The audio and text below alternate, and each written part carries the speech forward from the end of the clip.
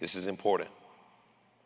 For he beholdeth himself and goeth his way, and straightway forgetteth what manner of man he was. But whosoever looketh into the perfect law of liberty, like that guy looks at his image in a glass, continueth therein, he being not a forgetful hearer, but a doer of the work, this man shall be blessed in his what? In his deeds. All right, now, let's look at something real quickly. Let's do this together now. How many of you sometime today, at one point, you looked in the mirror today? Huh? And those of you who didn't, we can tell. I'm just kidding. All right. When you looked in the mirror, what you saw was a reflection. Now, please listen to me now. That was not you. That was a reflection of you. Because notice, you cannot touch that reflection.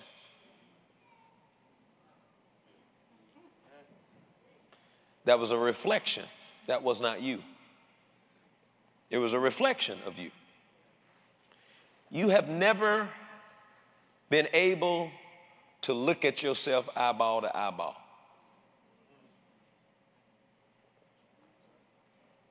Yes, I have, and looked in the mirror. No, you saw a reflection of you. But that wasn't you on the other side. Yes, I have. I looked at myself eyeball to eyeball. What'd you do, pull your eyeballs out and flip them around? No, you haven't. You looked at a reflection. And I follow this carefully now. The reflection gave you the opportunity to see what you look like.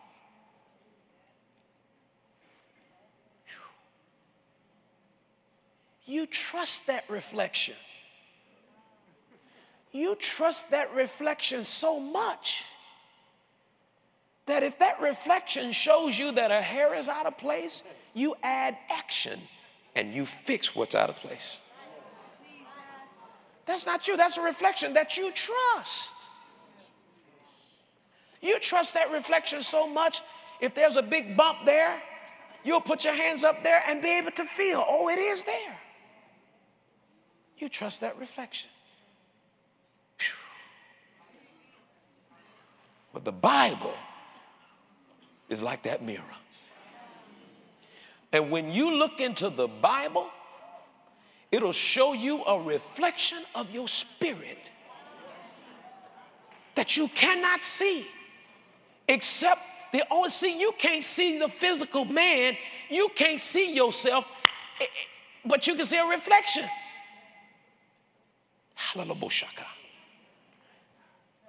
You can't see your spirit, but you can see a reflection. Where is the reflection of your spirit, man? It's in the Bible. When you open the Word of God up and read it, it is showing you a reflection of your spirit, man. It is showing you what your reflection is really like. But you believe your natural reflection in a mirror more than you believe your spiritual reflection in the Bible.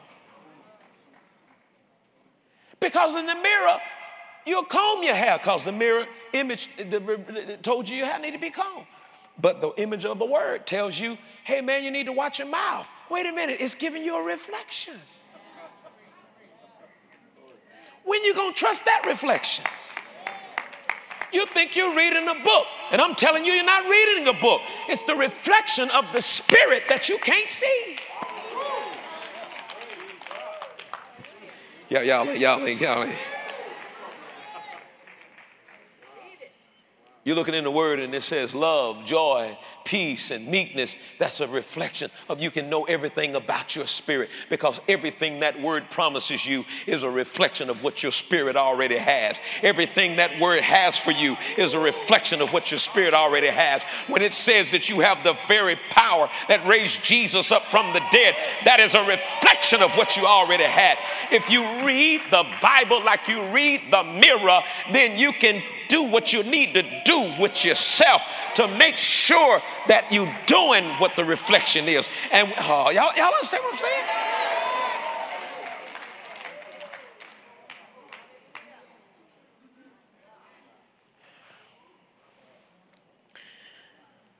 I can no longer open the Bible and read it up like I would read a novel, because this is now different than a novel or the newspaper. This is me. Lord have mercy. Somebody got it. I said, this is me. This is me. This shows me when something's out of line. This shows me when something needs to be adjusted. This shows me when something is out of place. Glory to God. And then, you know, sometimes you look in the mirror and it's all good. And that's how, listen, there have been times when you look in the mirror and, you know, you get ready to do something, you're like, shh. And that's what we're working for, ladies and gentlemen. We want to be able to open this Bible up and do the same thing. That's me. That's me. You have power. According to this, that's what the reflection says. You have power. Don't be looking in this thing like, oh, I wish this was me. I'm telling you, it is you. That's the devil trying to tell your soul that ain't you. Because the devil says, how can that be you? When was the last time you seen it? When was the last time you felt it? And you got to tell him, I can't touch my spirit with what's in the natural. But what this word says is what I believe. I can't touch my reflection in the mirror. I can't touch my nose when I put my hands up against that mirror. I can't feel my shoulder when I put my hands up against that mirror. But I believe the reflection is so likewise when I read the word of God and it says I'm prosperous and it says I'm healed and it says I'm delivered and it says this, I believe it. Glory be to God.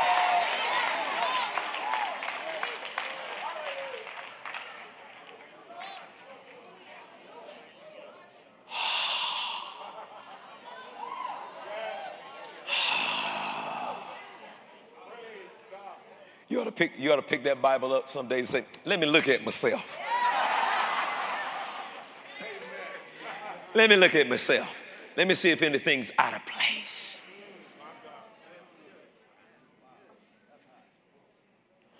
That's real.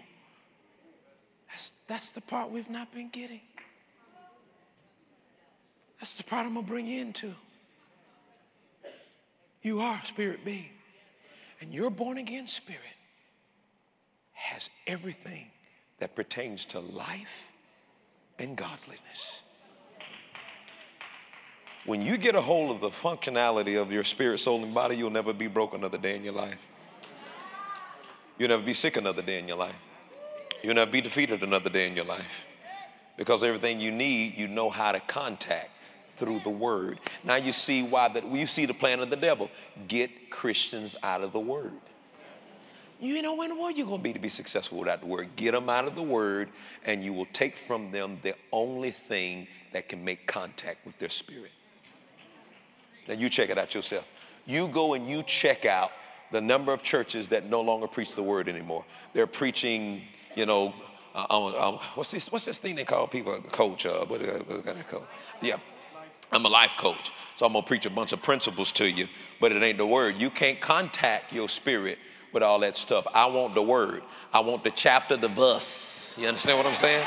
I want the chapter and the verse. I want the word of God. You keep all of your little fancy sayings all over there. I want the word. I want the word that Jesus breathed through his prophets. I want the word of the living God. I want to make sure that I see that. I see that. Wait a minute. Have you ever heard of these things called fun mirrors? Fun mirrors will distort your reflection. And those are the mirrors that, you know, you'll look in them and you got this big old head and this little skinny neck or something like that. Well, that's what the enemy wants to do. He wants you to look in the fun mirrors to get a false reading on your real reflection. That's what he wants you to do. He wants to give you an optical illusion. He wants you not to see yourself like you really are. You understand what I'm saying? And as long as we have churches that are not preaching the word, you're going to start seeing yourself like an unrealistic, an optical illusion of you. You're not going to see yourself like you really are. If you start listening to this mess and it's not lining up with the word, you're going to start seeing yourself weak. You're going to start seeing yourself powerless. You're going to start seeing yourself as someone that needs to tolerate with this and tolerate with that, because they're trying to be a life coach and tell you this is all right, but then you got to do this, and the word tells you to do something else. No, you keep that. I don't want to look at myself through a fun mirror. I want to look at myself through the word of God. I don't want to look at myself through some life coach book. I want to look at myself through the word of God. I don't want to look at myself through some talk show. I want to look at myself through the word of God. I don't want to look at myself through no fun mirror. I want to look at myself in a real mirror and see the reality of the reflection of who I am.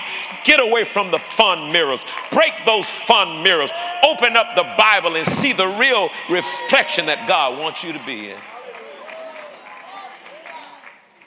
Are y'all getting this?